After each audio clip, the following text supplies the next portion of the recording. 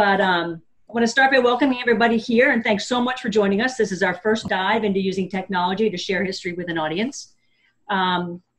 Thanks to Rick Geffken for being brave enough to be our guinea pig in this little endeavor.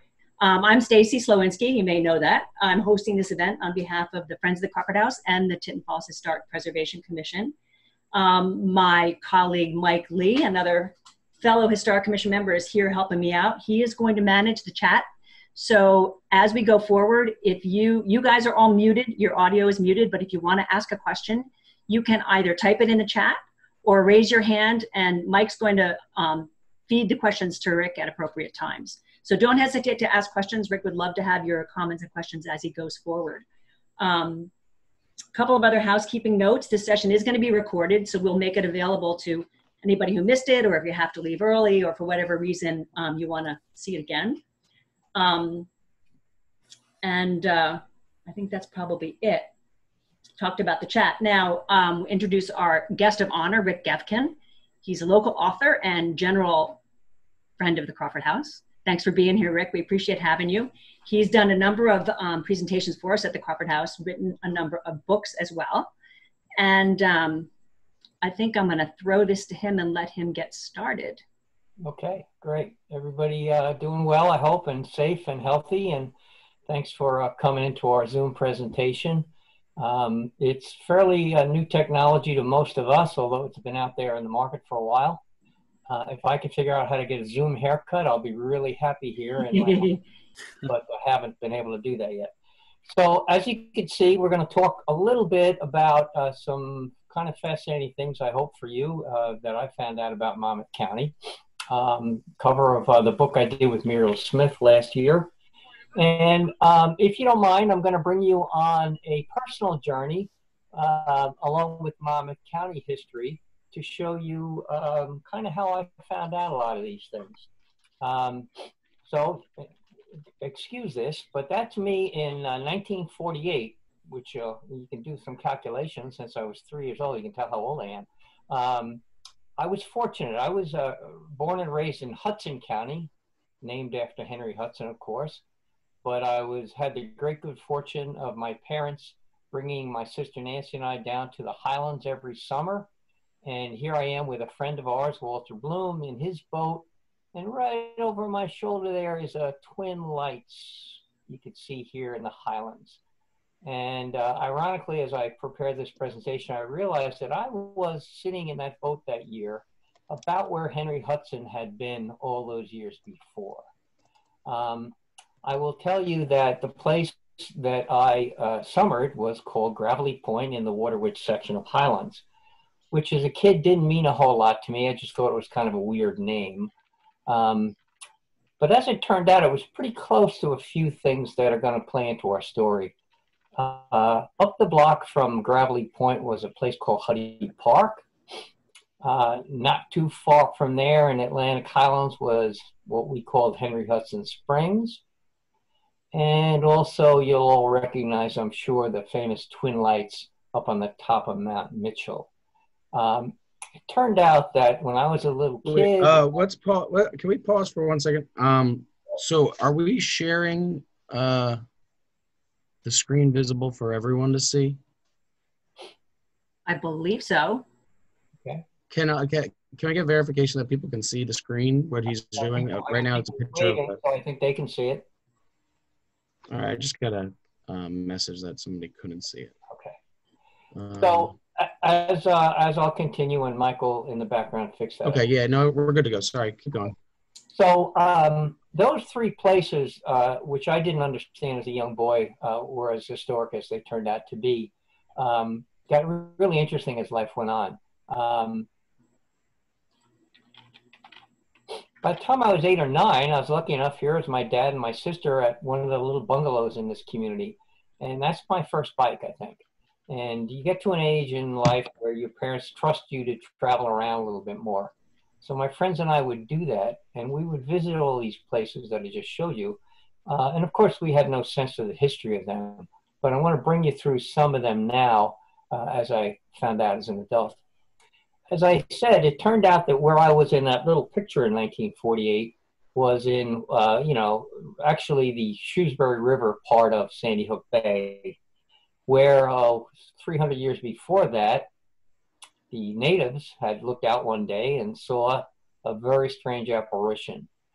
And it was a ship by a man, an Englishman actually, named Henry Hudson, who was under the employ of the Dutch to explore the New World. And he pulled into Sandy Hook Bay, and he was met by canoes filled with what he didn't understand were what we know now to be Lenape Indians. Of course, you know that he was in the half moon. Little background, the Lenapes had a pretty wide range, not just New Jersey, as you can see here, but also into Long Island here on the left, obviously into New York, Pennsylvania, and even down into Delaware. Interesting group of Native Americans. They were Algonquin people, probably here from about the year 10,000 or so as the Indians moved across country toward the East Coast. They retained and do still retain out in Oklahoma, where some of their descendants are, a really cool oral history about the meeting. And their oral history says that one day a floating island showed up in their territory with white billowy clouds, and these strange looking men got out and they had some meetings with them. Of course, they were talking about, we think, possibly Henry Hudson's ship, and the white clouds would have been the sails. And that's been a long-standing tradition in the Lenape people. They were quite different than the Plains Indians that we all saw growing up as, you know, cowboys in Indian movies. They look kind of like this. Here's one of their sachems called Tishkohan. He wasn't actually one of the men who met Henry Hudson. That wouldn't happen for years later, but certainly some of the more prominent people would have met Hudson and his crew. You can see in this interesting depiction of a man named Tishkohan that he's carrying probably a Dutch clay pipe. So this would have been many years later after contact. Tishkohan was not the actual guy that Hudson met, but he's representative of the kinds of folks that we see. Continuing along, years and years later in Atlantic Highlands, in this old postcard, there was something called the spout, okay? And you can see a guy here probably getting some water. When I was a kid on my bike with my friends, we used to go up to this place. It was about a half a mile or so along what we call Lower Scenic Drive. And it looked like that then, and pretty much still does. And what it is a series of pipes coming out of the side of Lower Mount Mitchell, actually, in Atlantic Highlands. And we used to bring up our little water bottles and get this fresh spring water. And it turned out that people believe that that may be where Henry Hudson and his folks stopped to renew the water supply for their ships. At least that's been historically brought down to us. And so we would go up there quite a lot, and you could see this thing had been built up over the years as a memorial to Henry Hudson. So trying to continue along, the Dutch took over New York, of course, in Manhattan early on, and they administered New Jersey out of Lower Manhattan. Turns out that about 1664 or 65, the British took some ships into the harbor. Peter Stuyvesant gave up New York, and we became part of New Jersey then, which was not New Jersey, became part of the New Amsterdam area, which had changed its name to New York at that point. This guy plays a prominent role. Although he may look like he's part of the Hair Club for Men, it's actually the Duke of York in England. And he grants an awful lot of land to the folks that he wanted to encourage. As a matter of fact, Richard Nichols, who took over for Peter Stuyvesant, said that after the English took over New York and New Jersey, he wanted to settle, have colonists come over. And so he granted what was called a patent or a deed, which came down to be called the Navesink Tract. That was named after the Navesink band of the Lenapes. 12 Gravesend men, Gravesend in Brooklyn, mostly Quakers, were English settlers, and he asked them to come over to New Jersey and purchase some land from the Lenapes, which they did. And thus began Monmouth County. It wasn't called that yet for many, many years. This patent, so-called, was a deed signed that day, and that's the official kind of beginning of our county. And you can see here Richard Nichols gave to these men from these 12 men from Gravesend land that he asked they purchase it from the natives. And so here is the original Monmouth patent. It encompasses all of what is now Monmouth County and also some of Ocean County. It was a huge land grant. And so our history began way back when. Skip ahead a little bit. You remember that I told you that I grew up and spent summers in a place called Waterwitch, which name I did not know a lot about. But this man, who you might recognize, is James Fenimore Cooper. And it turns out that he wrote a book called The Water Witch, or The Skimmer of the Seas, as he called it. Interesting guy, a New Jersey guy born in Burlington County that year. Commissioned a midshipman in the Navy around the turn of the century. And then as that naval officer, he was in and out of Sandy Hook in the New York area quite a lot and knew a lot about it. And so in 1830, he wrote this book about a ship called the Water Witch, which name got associated with the part of the Highlands that I grew up in.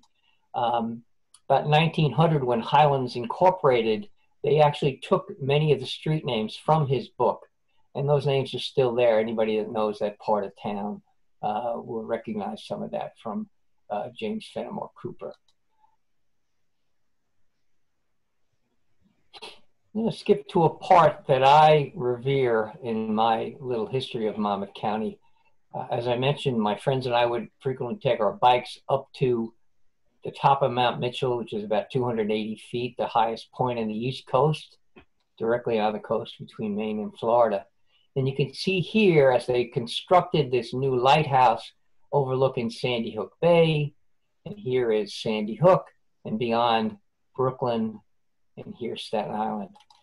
Turns out that around 1862, the federal government decided to build from local brownstone for that enormous amount of money then, what became, as you well know, the Twin Lights of Navesink.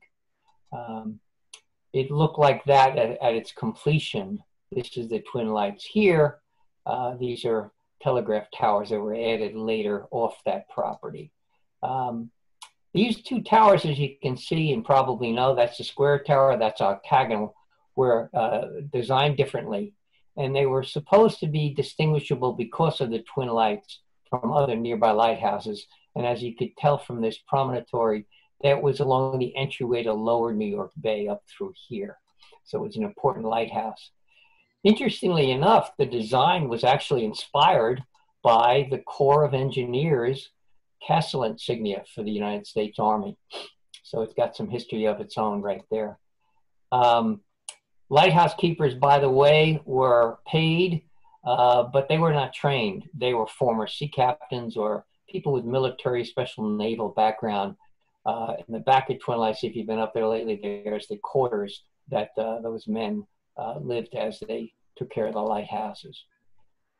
It was the first lighthouse on the, actually in the continental United States to use what was called a Fresnel lens, invented by a Frenchman, of course, very refractive lens that allowed the lard oil light in the beginning to be pushed way out to sea. In fact, it was visible for 22 miles out, and there were some stories that at night sky, the reflection of the lower cloud cover could be seen from 70 miles away. And as wonderful as that sounds for us, the local folks that lived up here in the Navesink Hills didn't quite like it as much as you might think. They complained that they couldn't sleep with the bright light. Their chickens wouldn't lay eggs and their cows refused to give milk.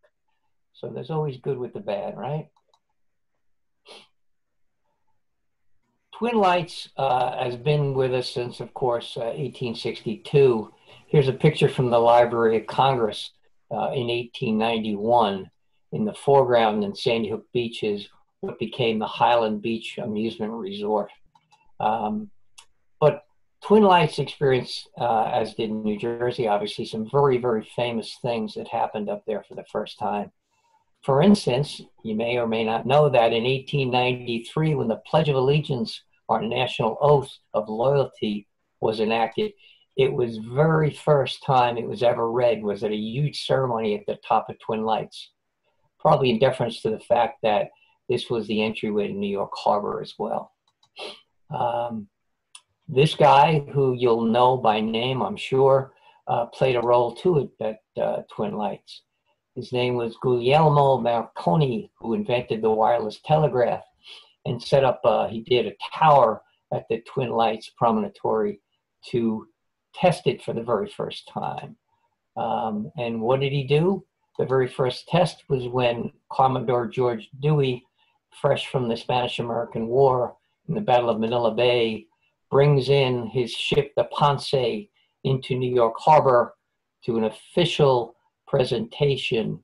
And Marconi's wireless radio was beaming that into the people in New York City. Also, that same year in July, the America's Cup yacht races were held off Sandy Hook. And you can see here, here's Sandy Hook. Here, of course, that's a bridge across. Here is Twin Lights from this made-up aerial view, and the triangular grid course for the America's Cup. And what was happening from Sandy Hook was the wireless was transporting and transmitting the goings-on of the race to the newspapers in New York City back in 1899. For the next 50 years, the Navesink Light Station, or Twin Lights as we call it, was an important port for guideposts for people coming into New York. And then the Ambrose Light and some other things that were stationed out here in the ocean replaced it. So by 1949, when I'm a little kid in the Highlands, and unbeknownst to me, of course, the light station ceased operations. A couple years later, Twin Lights itself was given to Highlandsboro. And then, as all things change, in 1962, the lighthouse was given to the state of New Jersey, who maintains it to this day. And there it sits. It's a wonderful place, great place to bring visiting friends if you want to get a spectacular view of New York Harbor when we're all allowed to get out again and do that. So that was one of my other adventures. Also, as a young boy, which I wouldn't have realized, I mentioned to you a park that was not too far from Highlands where I grew up. And it turns out the backstory is that in 1836, this woman wrote to the United States Congress lamenting the fact that the widow and children of her martyr hero had been left without anything.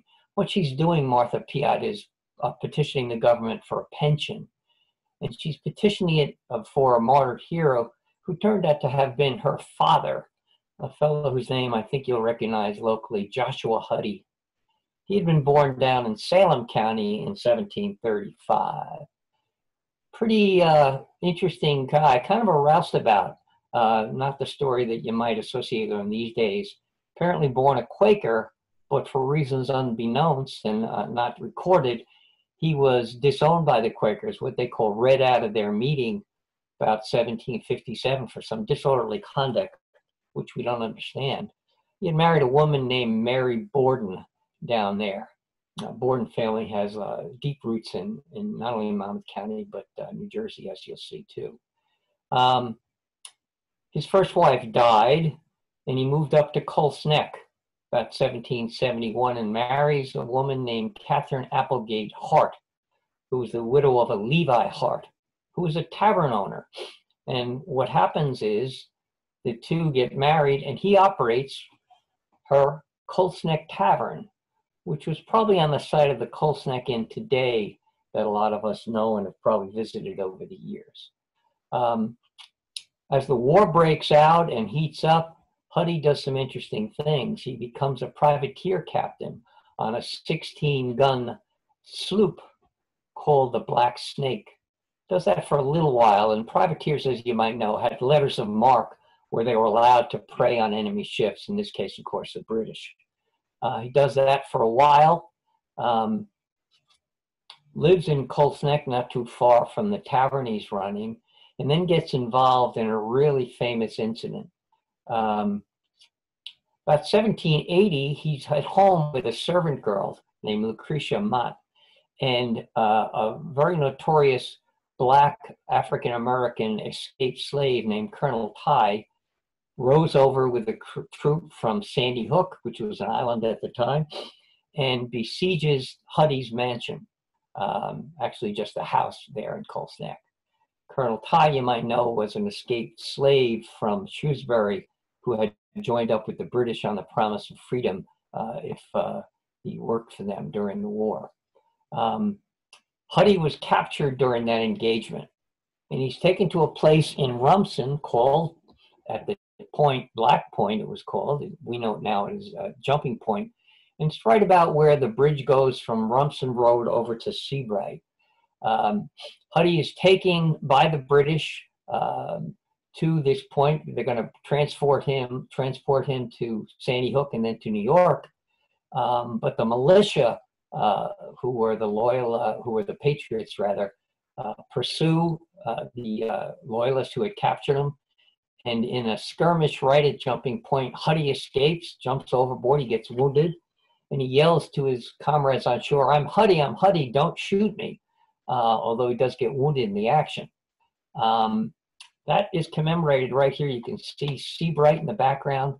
And if you go right to the right of the bridge from Rumson into Seabright, you'll see this plaque. It became called Jumping Point because where Jonathan Huddy escaped that particular time. His luck didn't hold, however. A couple of years later, he's in Toms River, and he was in charge of a blockhouse there, overseeing the river, defending some salt works that the British were trying to get. And sure enough, in March of 1782, he gets captured, this time for good, at the Toms River blockhouse. And he's taken to New York, Huddy, and put in a notorious, and there were several of these sugar houses. They were, as they sound, sugar storage houses. But during the war, the British who were occupying New York used them as prisons, and they were notorious for lack of food and ventilation, and hundreds of Revolutionary War patriots died in these sugar houses. Huddy was fortunate not to die there, but his luck didn't hold. As it turned out, in an article in a newspaper from the time, it turns out that Huddy was taken from the sugar house and brought over, it says, the cut between the Neversinks and Sandy Hook. And what that's a reference to is this. In those days, in the late 18th century, Sandy Hook here was an island because there was an inlet about where Monmouth Beach is now. And this cut was a place where the ships would come in either to the Shrewsbury River or to the Navesink. And a guy named Lippincott, who was from Shrewsbury, ironically, but he was a loyalist and a Quaker, Richard Lippincott, takes Huddy from New York in a ship through this cut to the Neversink Highlands and Gravelly Point, which is about where I grew up, unbeknownst to me. Huddy is taken there onto the shoreline. On a barrel, they erect a gallows on a tree, and he signs given his chance to sign his last will and testament. And it's reported that he said he would die innocent and in a good cause, the patriot cause. And one of the people there who witnessed his hanging said that he died with the firmness of a lion. Another report talks about he being hanged at Hartshorns. So if you know this part of the world, in Monmouth County, it's Hartshorns Woods. And it was owned by Richard Hartshorn, including Sandy Hook. And in this company of folks, Huddy was hanged, and on his chest, they had affixed a sign which read notoriously this way, that they were making sure that Huddy would be hanged in revenge for a fellow named Philip White, who was a loyalist that had been killed. And the famous sign said, "Up goes Huddy for Philip White." This creates a very, very interesting situation. As a matter of fact, this is going to be a little head spinning as I bring you through it, as I went through it as well, to understand all of the things that happened as a result of Joshua Huddy being hanged at Gravelly Point in the Highlands. In a newspaper report from the time, you see here that the letter from Freehold says that he was barbarously and unwarrantably hanged at Middletown Point. Actually, it was in the Highlands then.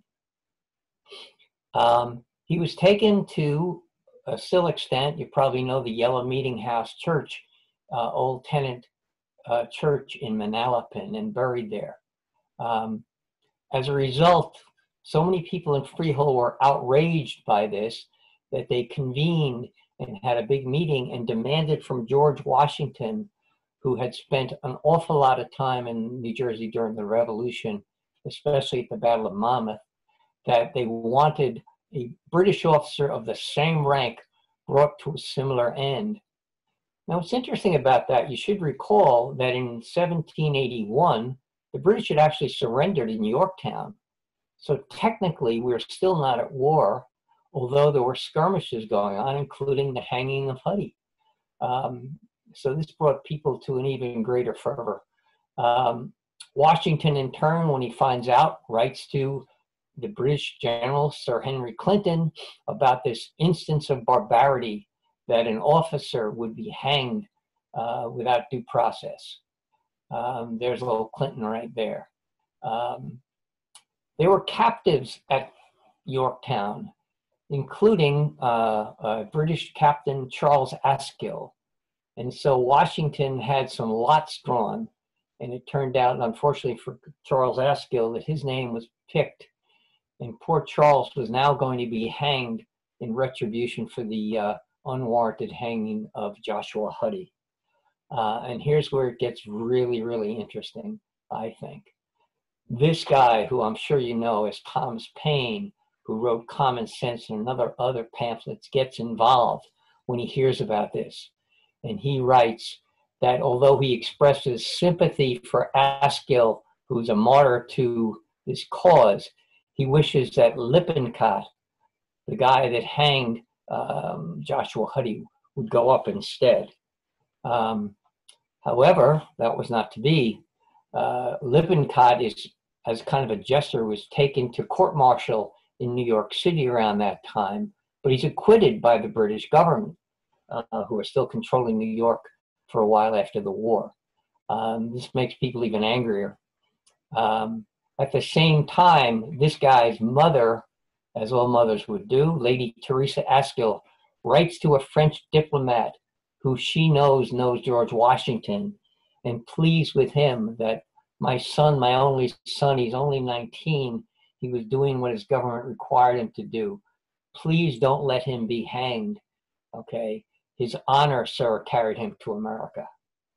So this guy, okay, Charles Gravier, writes to Washington, who sees the light, if you will, and eventually in November of 1782, frees Captain Askill. And so he's never hanged in retribution for what happened to Joshua Huddy. And another notorious guy gets involved, Middletown Point, which was actually what's become Mattawan these days. You might recall the poet of the Revolution, Philip Freneau, who wrote many, many tracts about the revolution during the war. He gets involved when he learns about the Askill situation.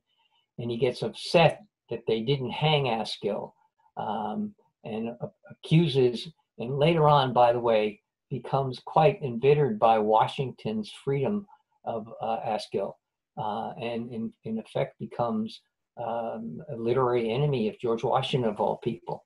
Freneau, by the way, grew up and lived in Mattawan, where he was a slaveholder. So these people in the Revolution had various aspects of sympathy for independence for themselves, and not necessarily for the Black people that they were enslaving. So to get us all the way back to my beginnings of this history, of course, I knew none of this as a young boy, although I had visited these places.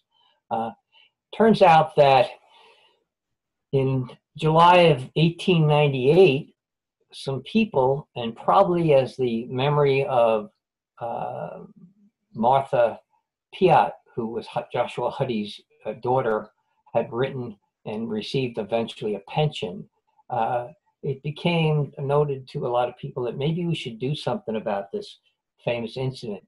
So they began to think about commemorating where he was hanged. It took them a while. It took them another 12 or so years for a group of people to get together. And they decided they were going to erect a monument to where Captain Huddy had been hanged. In fact, that's what they did.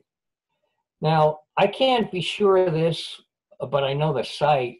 This is what is Waterwitch Avenue, okay, in Highlands today. You can see the old railroad track in this postcard.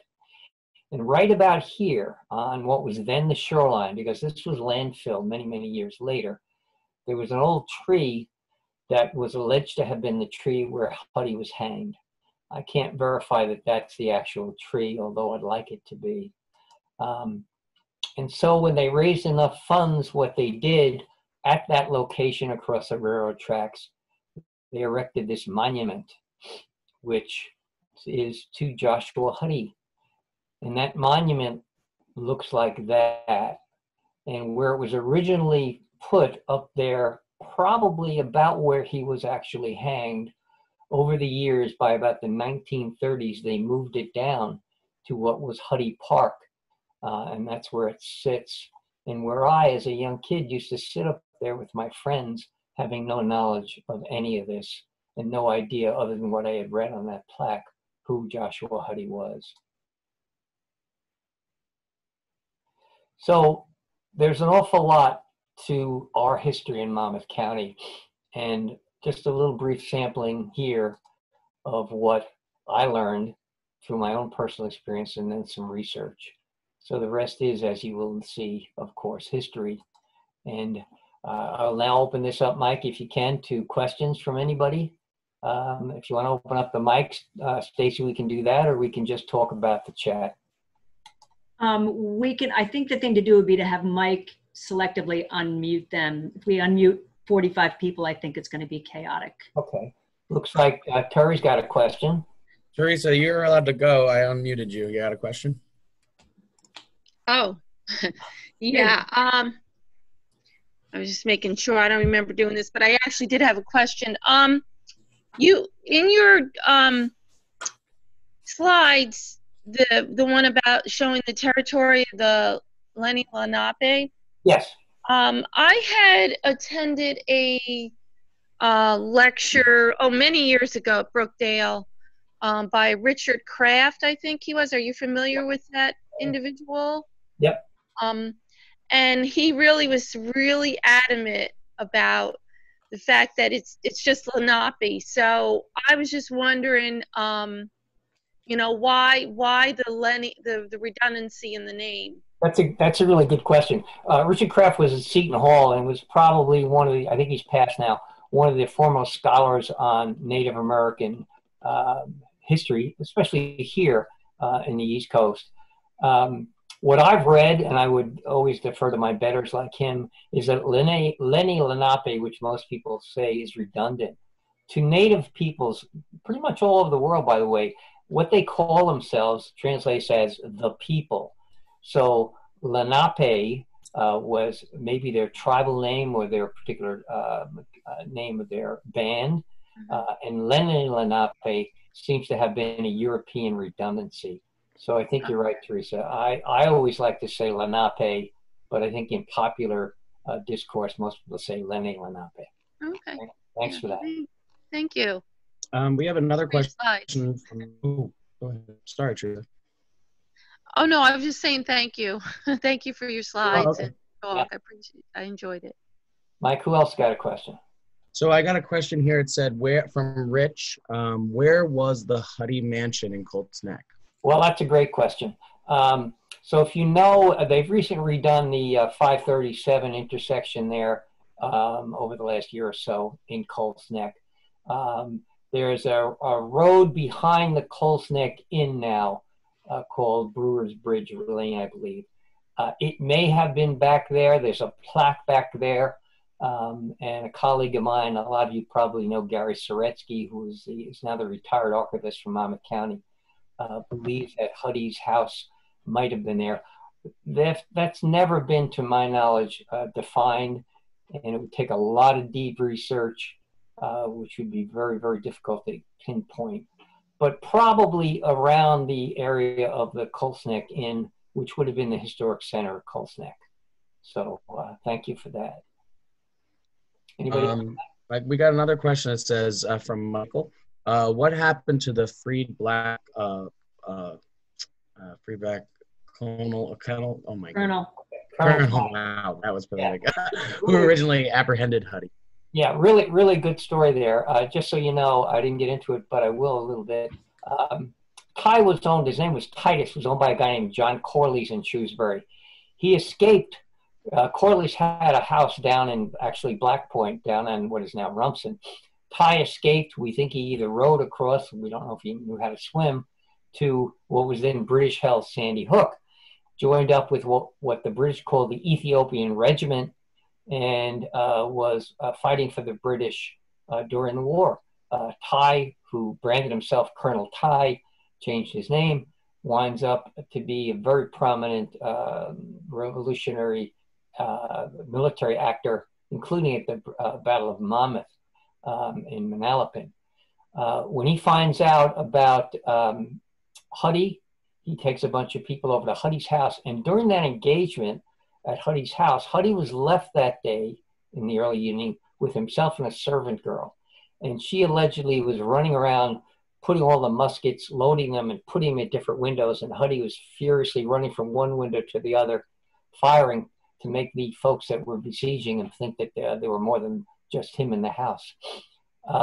Ty, during that engagement, gets wounded in the wrist by a gunshot, maybe from Huddy, maybe from somebody else.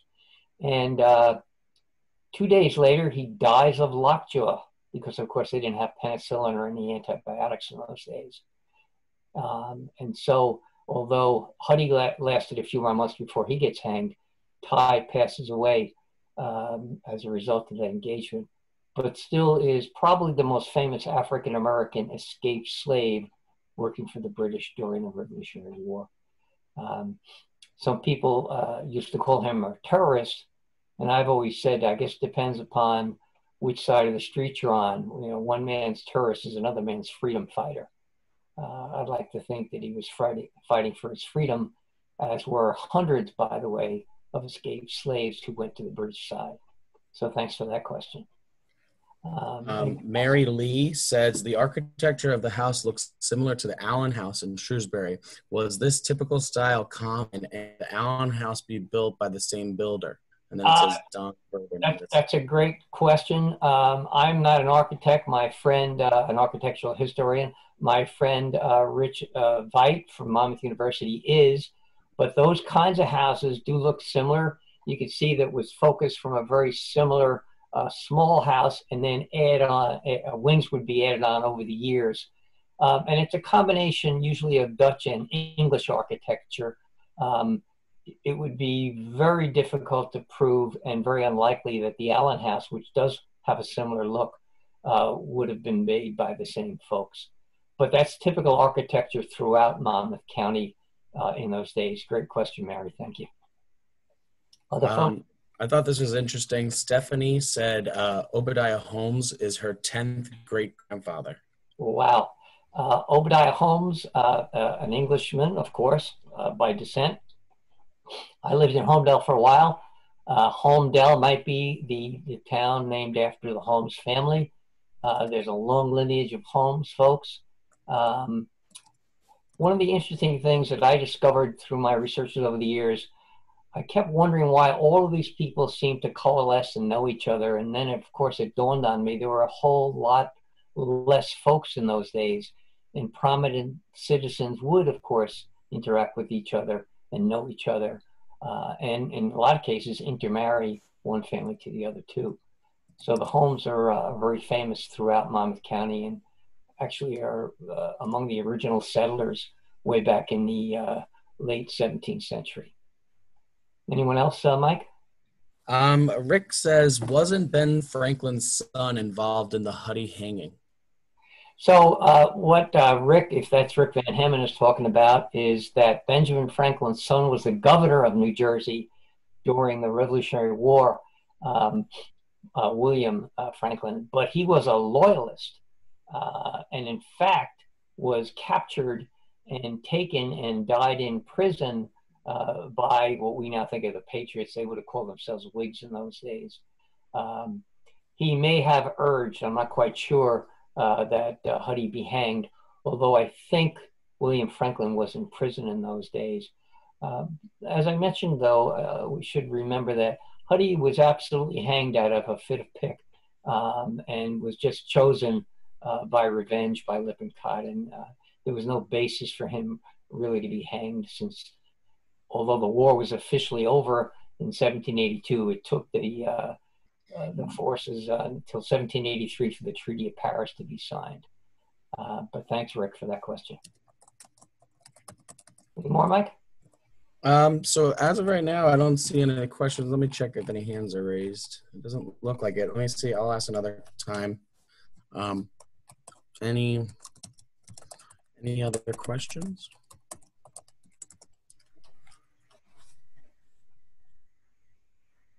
Well, if not, I want to thank everyone. Rick just said, was Lippincott kept as a Quaker? Well, what did he remain a Quaker? That's a great question. I don't honestly have the answer to that. One of the things to understand about Quakers is that although we associate them now with abolition and a lot of other things, it was a mixed bag, if you will, back in Revolutionary times. There were Quakers that fought on both sides of the Revolutionary War. A guy named Michael Adelberg, a lot of you may have read his book about Tinton Falls, the burning of Tinton Falls, posits that what happened in Monmouth County was really a civil war, because you had family members fighting against family members, loyalists or Whigs or Patriots, which seems to be the case. In some cases, Quakers too. So although there were abolitionist Quakers before the Revolutionary War, that abolitionist movement really didn't take hold into the broad swath of Quakers until later on in the 18th century. So whether or not Richard Lippincott was a practicing Quaker during his time as a soldier, I don't know. Good question though, Rick, thank you. And I think we have one more question besides the comments of most excellent and clear graphics, great presentation. Other ones we see here is that was awesome. Thank you very much. I enjoyed the program, slideshow. Thank you. Please thank Rick. Excellent talk, well researched and illustrated. But there is one question from Rich that says, isn't there a relative of Ben Franklin, maybe his son, buried at Christ Church Cemetery in Shrewsbury? So that's a good question too. I don't know about that, although I wouldn't doubt it. The Christ Church in Shrewsbury at what we call the Four Corners, it's probably got to be the most historic cemetery in Monmouth County when it comes to famous people buried there. There may or may not be somebody related to Franklin. I don't know, but I can certainly check on that. And if Rick wants to get back to me, we'll find out. Ted David says there was a grave marker found in Ocean Grove for Rebecca Lippincott, with no G, it's just Lippincott. And she was 19. I don't have any dates, any connection to Richard. So it's tough to know. I've got a pretty extensive database, which I can't recall off the top of my head. Lippincotts were then and still are, by the way. I know people that are Lippincott. The house next door to me, where I live here in Farmingdale, was built by the guy that built my house for his daughter who married a Lippincott, and I've met her descendants. I don't know Rebecca in particular, although I will tell you there's probably more than one Rebecca Lippincott. Although, if you look at my my email address here, if you want to write me, at that address. I will look up about Rebecca Lippincott, if I can see where she's related to Richard. I'll be glad to pass that information on. And by the way, anyone can use this email address for any questions that might come to you later about anything that I talked about here, or for that matter, anything else. I learned an awful lot from my audiences about Monmouth County history. Mike, any others? No, other than this was an awesome presentation. Thank you. Thanks, Rick. Great job. Really enjoyed it. Rick, thank you for inviting me. Very interesting and a great way to connect in these times. And I would ask one last thing. If you would write to Stacy and let her know how you enjoyed it, we're particularly interested in the length of these. We tried to keep it to about 40 minutes with 10 minutes of Q&A. We think that's about the right time for a presentation online. But your comments and suggestions are always welcome. Yep, any feedback would be most welcome. So appreciate everybody coming out today. Thank you to Rick for such a great presentation. Thanks for coming and for being the brave pioneer in our technology world. And I'm glad that we had something fun to do on a rainy Sunday afternoon in quarantine. And one quick thing, Rick, if Rich says if he wants to buy the book, should he email you, or is that the best way? Here on screen, hopefully you'll still see my email address, rickg, that's a 0817 @yahoo.com. I'll type it in the chat too. I was just going to do that, Mike. At Yahoo? Right. Send me a note and I'll give whomever the details. Oh, I put Rich. Yeah, it's Rick. Rick, yeah, it's Rick. 0817 @Yahoo. There you go. Send me the notice of who you want me to dedicate it to and sign it. I'll be glad to do that and ship it to you. That's great. Thank you, everyone. Thank you, Rick. Thank you, everybody. Stay safe out there. Yep, absolutely. All right. And I hope that we can all get together at the Crawford House again very soon. So Stacy and Mike, why don't you stay on? We'll let everybody else go. Yep, sure. All right, guys. See you all.